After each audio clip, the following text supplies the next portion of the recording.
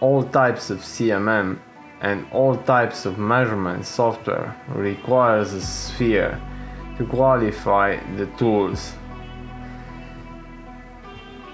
Even our planet looks like one, so it's only natural that we know how to measure it.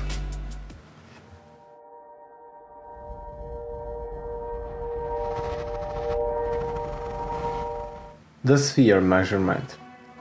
You will need minimum 4 points in order to define the sphere. The procedure is like it is at a circle, but you will need a point taken at the top of the sphere in order for the software to detect that you want to measure a sphere and not a circle. If you think about it, the sphere measurement is the first clue shown by any measurement software that you have to work with the nearest surface in order to detect the true values of a geometrical element.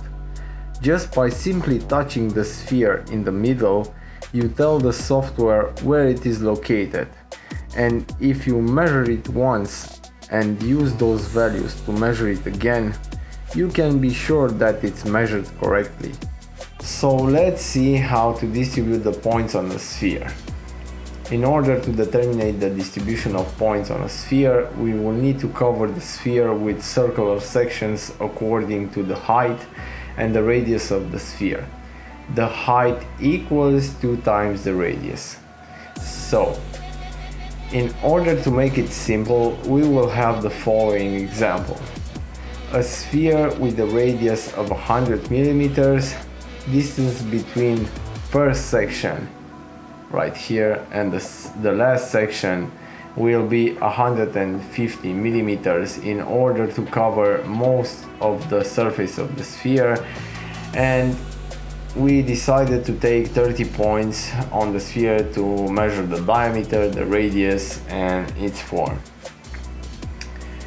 We can even use some formulas to calculate the number of sections and how to distribute the points on the section if we don't have a CAD model.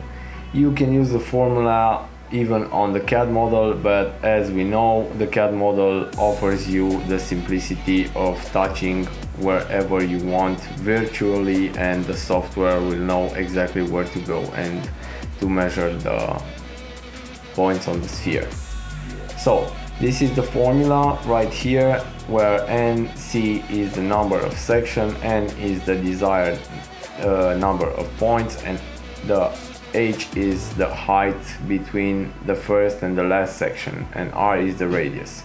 So for our example, we have the formula and the calculation is right here. So it's 30, which means the desired number of points, times 150, which means the distance between the first section and the last one, divided by 2 times P times 100. 100 is the radius of the sphere.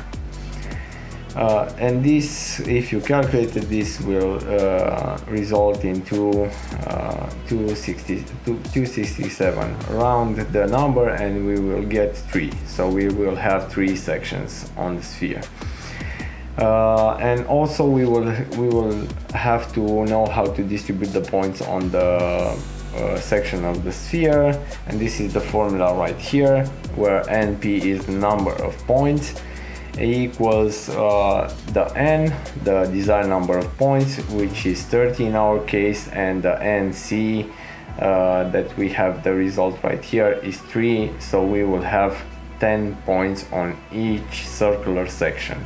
This is the way that you can calculate the number of points distributed on each section and the number of sections that you want to use according to the desired number of points.